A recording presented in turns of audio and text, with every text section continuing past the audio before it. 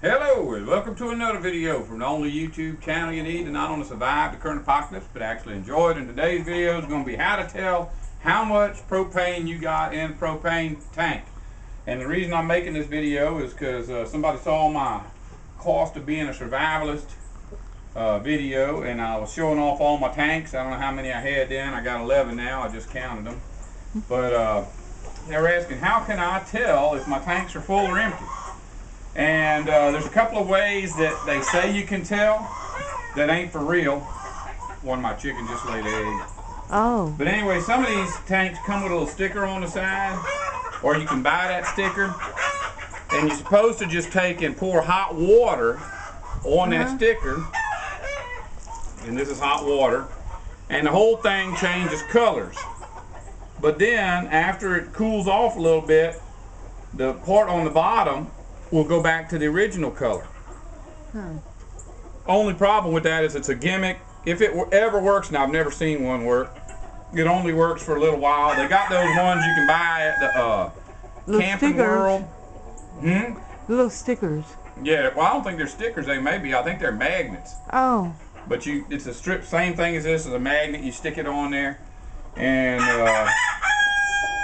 man, all I gotta do is start talking, and chickens go crazy. But anyways, the only way to check and see if it's full is just to put it on the scale. This scale here weighs 0 to 75 pounds, and this is what they look like. This is one of them. This one just weighs 20 pounds, so you can't use this because it would just bottom out no matter what. But these tanks always seems like they're about 15 pounds when they empty. But when you get them back, I don't buy a full tank. I take a tank to a place that fills them. They just give you however many pounds will fit in there, or how much, whatever, gallons, and they charge you by the pound or the gallon. But these can go from 35 to 42 pounds when they're full.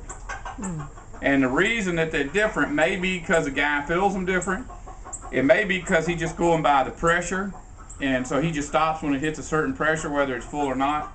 But in any case, excuse me, they take, if it says anywhere 35 to 42 pounds, it's full, and I wouldn't refill one until it got down to about 20 pounds. When it runs out, that's the best time to refill it. How long does it last?